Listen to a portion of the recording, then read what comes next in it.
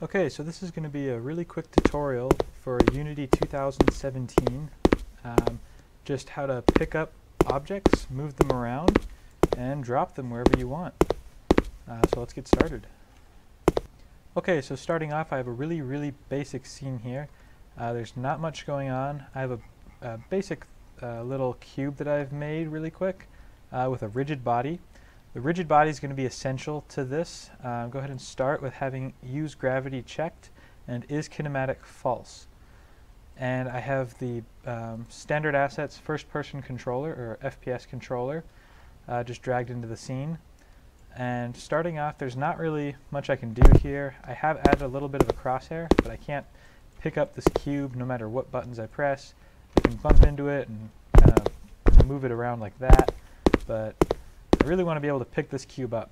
So we're going to create a script on the puzzle cube. So add component, new script, and we're going to call it move object. And make sure it's C#. Okay, so coming into Visual Studio for our move object script, I've started by creating a few public game objects and one public transform. And to start off with, I called the first game object public game object item, the second one public game object temp parent, and I called our transform public transform guide. In the void start section, go ahead and type item.getComponent rigidbody.useGravity and set that equal to true.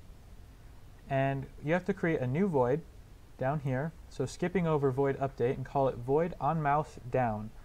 And in that, start by typing item.getComponent.rigidbody.useGravity and set it to false.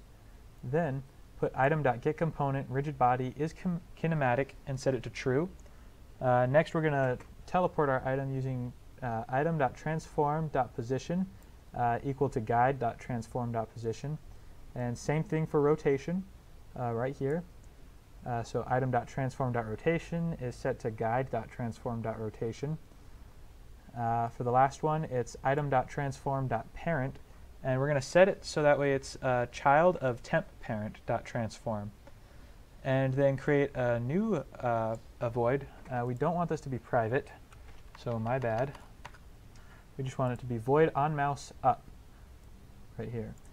And for the first one, you can copy these two and just reverse it, so that way it's use gravity, set it to true, and then is kinematic, set it to false. And then we want to unparent it from temp parent by using item.transform.parent and set it to null. And last, we want to teleport it one more time to guide's position by using item.transform.position and set it to guide.transform.position. And that's it for the script.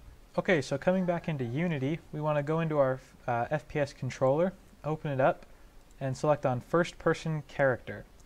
Right click and hit create empty. And we're going to rename this to guide, which is what we referenced in our script. And now clicking onto puzzle cube, which is what we added our script to, we're going to drag puzzle cube onto the item slot. For the temp parent, we're going to drag guide, and we're going to drag guide again onto the guide section.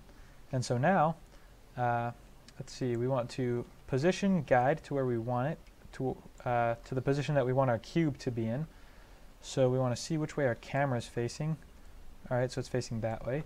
So we want guide, and we probably want to move it along the z-axis by 1, no, how about 2.5. That's probably good. You can mess around with this if you want the object that you're holding to be closer or farther. It just really depends on your preference.